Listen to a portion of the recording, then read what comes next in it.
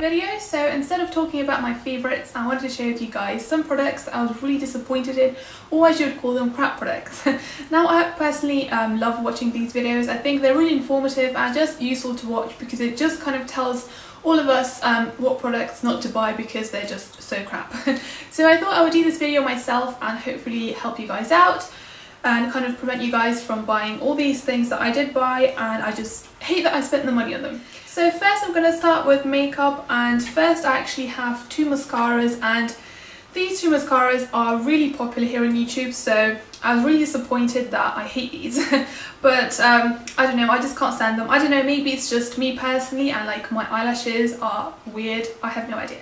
But I just really don't like these. So first is the Revlon Grow Luscious, and I've seen quite a lot of girls really kind of rave about this, but I just can't seem to make this work for me. I really don't know, it makes my eyelashes really kind of, it makes them look a lot shorter than they actually are, which is really weird. I've never experienced a mascara that does do that, so I don't know how that works, but it just makes my eyelashes really short, really kind of not voluminous, not really kind of, what's the word, rich and kind of gorgeous. I don't know, it just makes them look really horrible.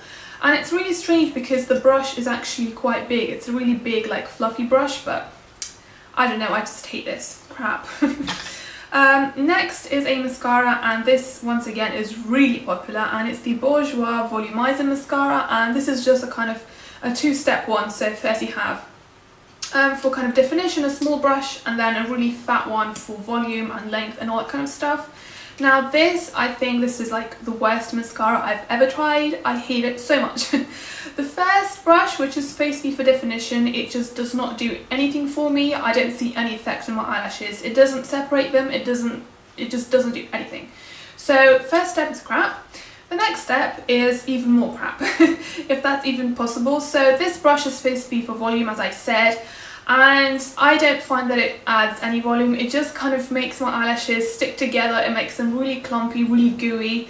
It just applies way too much product that actually needs to apply, and in the end I just end up with one big eyelash instead of like really gorgeous spread out eyelashes, which is just so bad. And this is not even a cheap mascara, it's like over £10, so really disappointed with this, don't buy it. Next I have a lip stain, and I was really looking forward to buying this when it first came out. I was really excited, and it's the colour Sensational one from Maybelline, and oh my god, I hate this stuff. This is in the colour 150 Tender Rose, and it's just a kind of classic marker lip stain thing. And the reason why this is so bad is it just does not last. It lasts even less than like a lipstick or a lip gloss. It's just ridiculous. It's like in an hour it's gone, even though it's supposed to be a lip stain, so it's supposed to last, well, not all day, but it's supposed to be a lot longer lasting than any other lip product. But this is just so bad. It's annoying because the smell is really nice and the colour is really pretty as well, but it doesn't last. Which, tell me guys if you have the same problem with this or not, because I don't know, maybe it's just my lips, I have no idea, but I just hate this.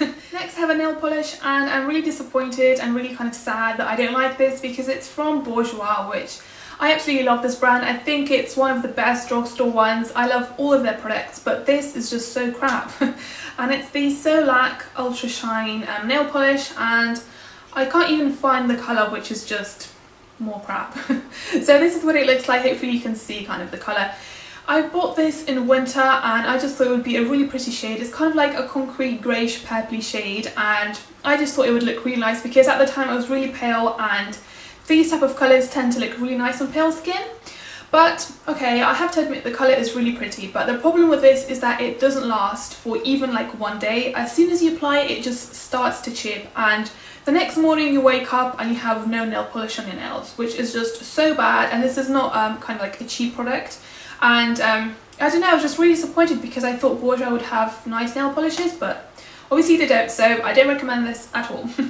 So since we're sticking with nail products, next is something I actually received in my glossy box a few months back, and it's the Press-On Manicure Impress, I guess it's what it's called. And I've seen and heard and read a lot of girls say that they really like it, and it's just kind of a good alternative to acrylic nails.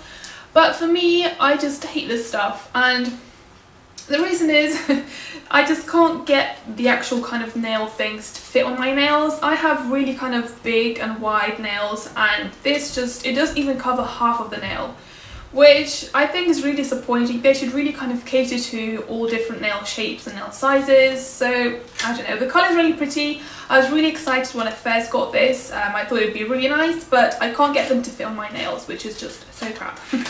Next I have a foundation, and this is the last makeup product, yes. And okay, I wasn't expecting a lot from this because I don't know why, I wasn't expecting a lot, but it turned out to be even more crap than I thought it would be.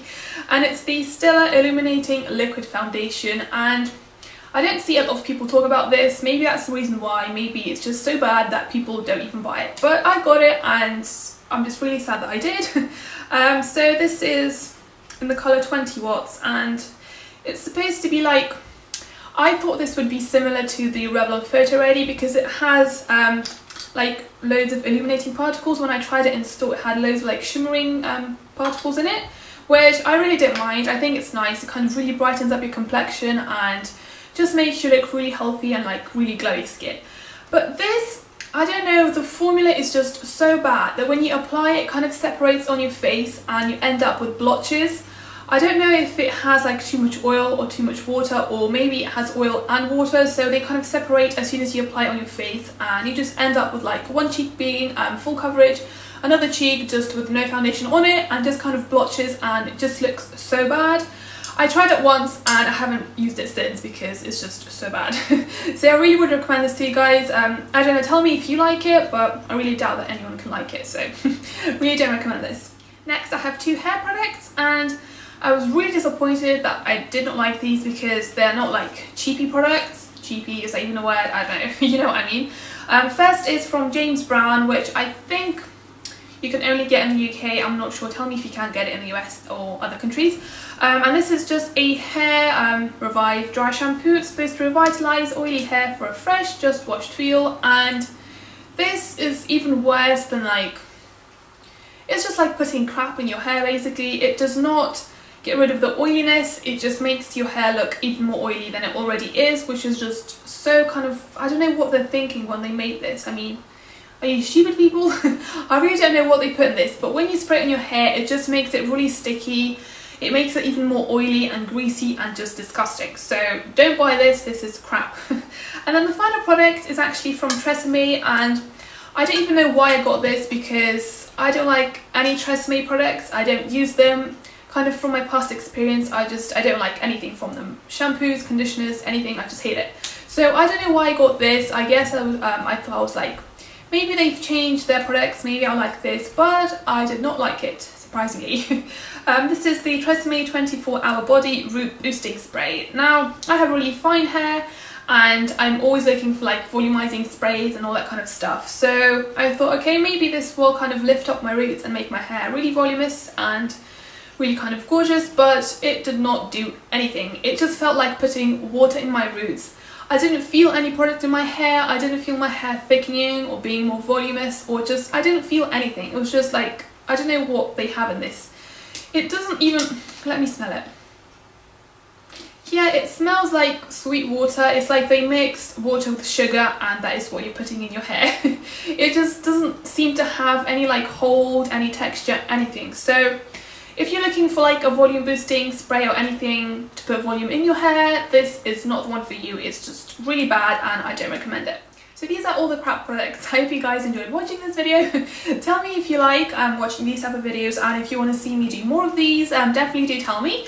Don't forget to check out my blog. I will have pictures and all that kind of stuff on there as always, and I'll talk to you guys soon. Bye!